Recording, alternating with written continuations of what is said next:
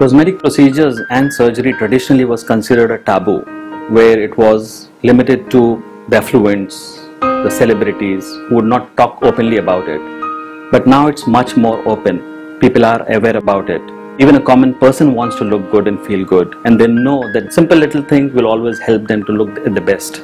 Sometimes it's about getting the natural look back. Some people are born with certain deformities, or might have some accidents or some tumors, for example, and their body might get deformed. So plastic and aesthetic surgery will definitely help all these people to get the natural look back and to get their old selves back, not only beautify them and not only change the original look. What people want these days are to look good, of course. They want their skin to be at their best.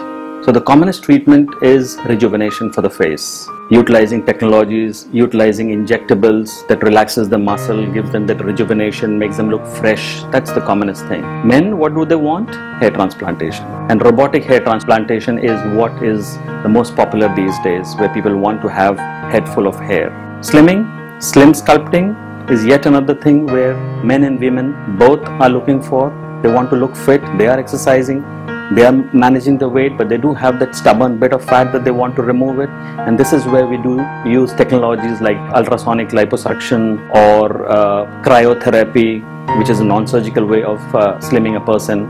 Cosmetic surgery and procedures are well accepted by people because of the information that is available, because of the technological advancement, because of the quality of the doctors and the professionals who are dealing with these things. It's no more a secretive thing for them. They understand that it's for the health, it's for their beauty. Dubai is a very safe place for medical treatment because of the infrastructural development, the governance, by the control of Department of Health, the quality of services that we have, the quality of professionals we have here, the infrastructure, the technology that we have here, all makes it one of the best places in the world at this point of time for cosmetic surgery.